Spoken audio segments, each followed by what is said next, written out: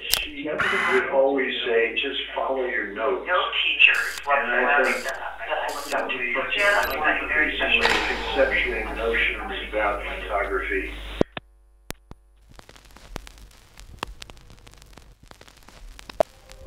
Every aspect of her as an artist and as a teacher was enormously powerful and influential to me.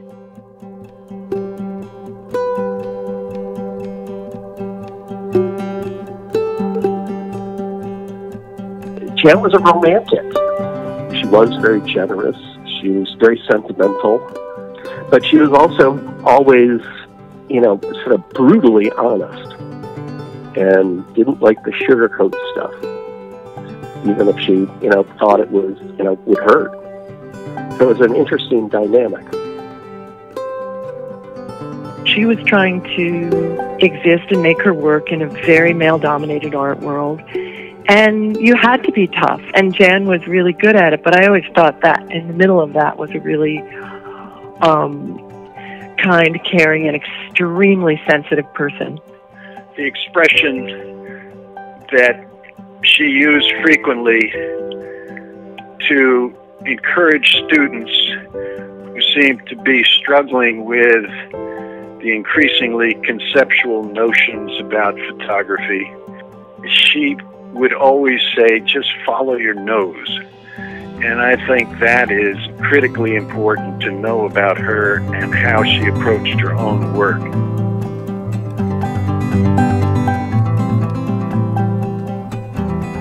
She'd get a hunch, or she'd be in the studio pushing stuff around, spray paint and an object, and then see what came out of it. That she was a free spirit that way. Just get the scent of something and then pursue it.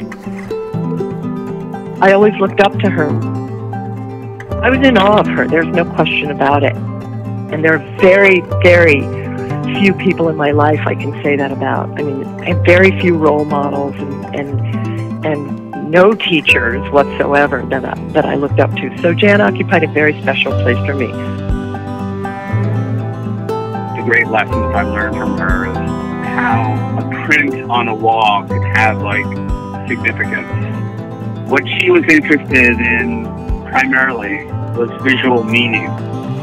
So when I frame a picture now, I'm committed to the idea that everything in the frame is important.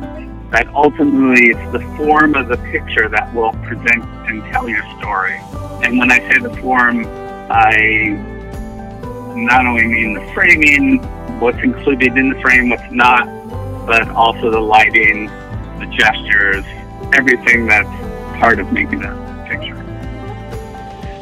And that's probably my biggest lesson learned from her.